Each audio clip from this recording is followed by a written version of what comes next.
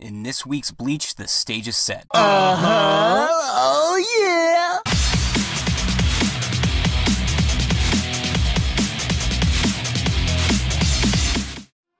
Bleach Chapter 573, I Am the Edge, begins with a cool color page that makes Zaraki look like the freaking Terminator. Come with me if you want to live. Yachiru is glad to see him, but Isane asks where Unohana is, and he breaks the news to her easily. She's dead!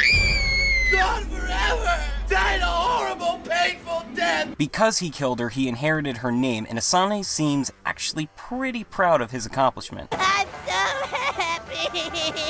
The kid finally speaks up and says Zaraki is strong just like he imagined. The ground then lifts up as an unnecessarily large arena is built. That's just stupid. Zaraki is confused, but the kid tells him that he is Sternritter V, the Visionary, and he believes that he is the strongest of all the Sternritters. You fool! You foolish fool! Zaraki goes to strike, but his blade doesn't manage to cut through. V explains that through his imagination he was able to imagine his body was harder than the toughest steel. Zaraki doesn't seem to care much about this kid's imagination. Sounds gay. If by gay you mean the old English definition of fun, enjoyable, and carefree, then yes, it's extremely gay. He slices through and tells V that there isn't a single thing his imagination can make that he can't cut through because he is the Kenpachi.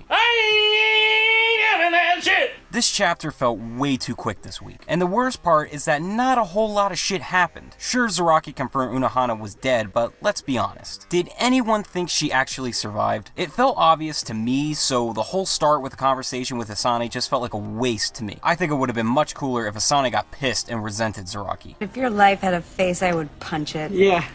Wait, what? We also found out that the kid, Gremmy, is Sternritter V, and he considers himself the strongest. At that moment, you knew this kid was deader than dirt. Zaraki will only fight the toughest, and with his new strength, I believe he's still going to destroy him. But all we got this week was one cut from Zaraki. If Kubo was going to draw this out, it better be worth it, because it could have been over today. Once again, I felt time was just wasted. You watched it! You can't unwatch it! So I give this chapter a 5 out of 10. Zaraki can cut Gremmy, but too much time was spent on the explanations of Unohana's death and this Visionary's power. For my question of the week, do you think the Visionary is the strongest Sternritter we've seen so far? I think the kid's full of shit, and Hoshwald is the strongest. My favorite comments will be featured in the next review. Here are last week's winners.